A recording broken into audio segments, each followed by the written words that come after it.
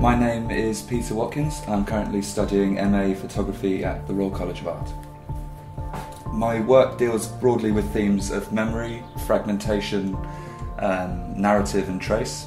I work by combining different styles whereby I mix stage still lifes with landscape photographs and portraits occasionally.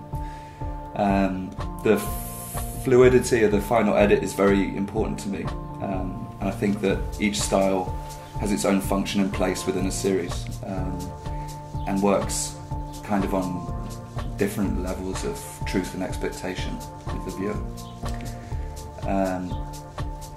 There's often the implication of an archive running through my projects, and different objects are brought together as fragments of maybe a larger whole that's unseen, that's not all visible, kind of like memory monuments or something for the camera.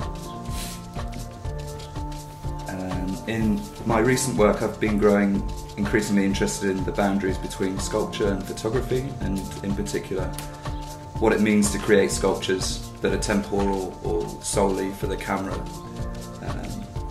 So when I came to Deauville, I had the idea of seeking out a narrative and a string of associations that could somehow work as a series of photographs but also relate to the themes that I'm currently interested in. My work is closely linked to my own personal history, and so when I was coming to Deauville, the idea of using the place as a surrogate interested me. The idea of coming to a place that has no personal meaning for me in looking for it was an interesting challenge, and not particularly easy.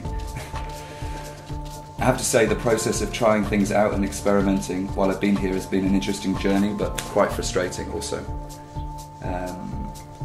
I've been photographing quite tight, quite claustrophobically, and been thinking about the materials within the photographs as somewhat impenetrable or resisting interpretation.